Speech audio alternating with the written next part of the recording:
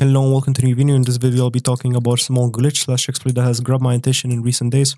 It involves you getting infinite durability on all your weapons and also crazy enchants such as fire aspect on your axe in Minecraft. Now first of all I would like to credit this YouTube channel for first introducing me to this whole topic in a really informative and entertaining way.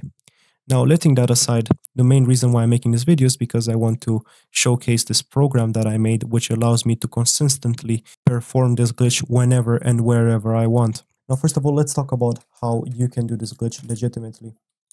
This glitch involves you swinging your weapon towards an entity and then switching to another slot on your hotbar. In doing so, the damage upon your durability on your main weapon will be cancelled, and also something extra, which I'll just show you in a second. I'm going to give myself 2 new swords. As you can see, the swords have 0 durability, meaning that if I hit a mob, then it's just going to break instantly. Now, if I do the glitch with this, and then I basically swing my sword and then switch to, for example, my hand, you're going to see that the damage inflicted on the mob will be the same as from the diamond sword, but my diamond sword will not break. So let me show you this. As you can see, I still have my diamond sword, but it still managed to one-shot the sheep, therefore indicating that the damage from the sword worked, and also there was no damage upon the sword's durability. Now it's not that bland. You can do something even more crazy with this. Let's say you have a wooden sword. Wooden swords cannot one-shot sheep. Diamond swords can. So let's actually do this glitch with the wooden sword that has fire aspect too.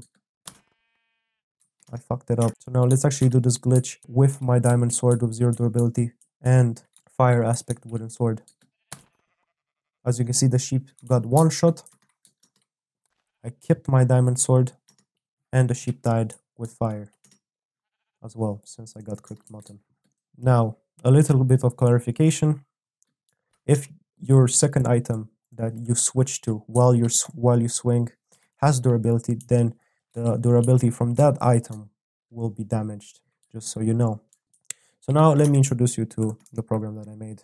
In this program I used Python, and as always I used Windows API. The reason why I used Python and not C++ is because I wanted to practice using tkinter and making really easy and really quick UIs for programs. So this is what I pulled. It's really shit, it looks really bad, but it does work, and it works really efficiently. As you can see, it does it fine. You have different delays, you can make it faster, you can make it easier. So now let me actually show you this in action. I'm going to throw this sword, and it just works. Nothing more than that. You can also change the hotbar value using these buttons so that you can go to a different hotbar for preference, of course. So in this case, 6 hotbar. So I first go to the 6 hotbar and then press the key, which in this case is mouse 4, which is what I set it to. And then it goes to the 5th slot and then goes back to the 6th one. I can have the delay, I can increase the delay to return to the 6th one, which makes it slower. I can make it really fast. Really straightforward and easy. Now, in order to get the idea how good this is, we're just going to hop on PvP Legacy just like we did in the previous video. And I will maximize my screen so that you can have a great experience while I unfairly beat these people. So, as you can see, we started a game. This guy over here, he doesn't know what's going on. He has the sword. Yeah, he sees the kid. He feels crazy. He doesn't really know what to do. So I'm just going to hit him. Look, he broke his sword. He does not have a sword. He cannot break anything since I disabled building on my kit, meaning that he's all in my hands. Just like that. He's going to swing at me. He's going to break the sword. I'm going to kill him. Easy peasy.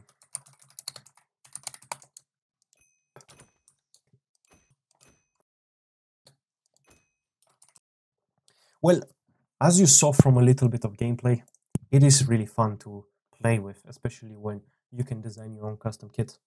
Now, about the code, there is one little thing that I want to talk about. Is the heart of the code, which enables me to actually do this exploit. Yeah, you have so much shit. Yeah, you have the fucking UI and all that shit. But the whole heart of the code and all the brain stands over here in these few lines. I'm going to open up Paint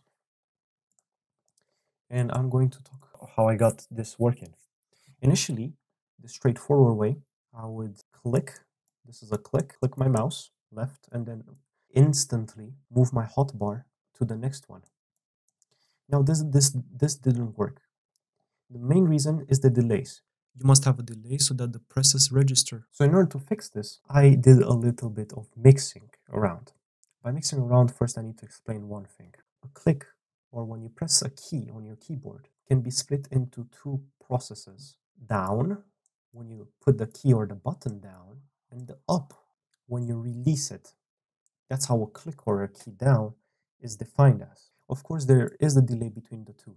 Without the delay, the click or the key down would not register. So let's actually redraw this. The straightforward method that I tried did not work how it looks like.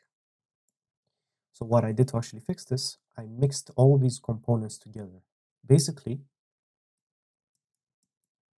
click down and key down at the same time, separated by a delay, and then release each one of them with a little delay between these two. Because you can see, click down, keyboard down, because DV flags is 0, and when DW flags is 0, it means that the key gets pressed. Then have the delay, then mouse event, I release the mouse, I sleep a little bit, and then I release the keyboard button. I will link this down in the description with the source on my GitHub so that you can play around with it as well. See you in the next video. Thank you for watching. Bye.